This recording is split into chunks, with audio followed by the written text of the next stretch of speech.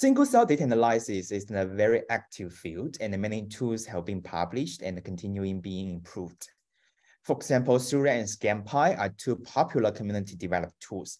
Both of them are great tools for general single-cell data analysis and visualization. Many other community tools can also help you perform advanced analysis.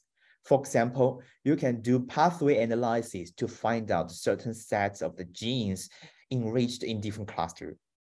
You can also perform trajectory or RNA velocity analysis to infer the transition between cell states.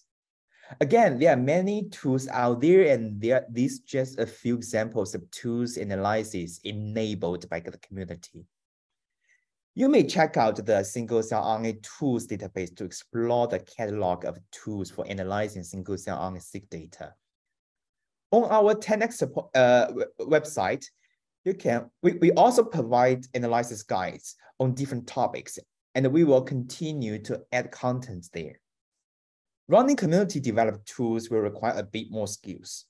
You will need to have an understanding of experimental design about biology. In addition, you need to be comfortable programming using R or Python.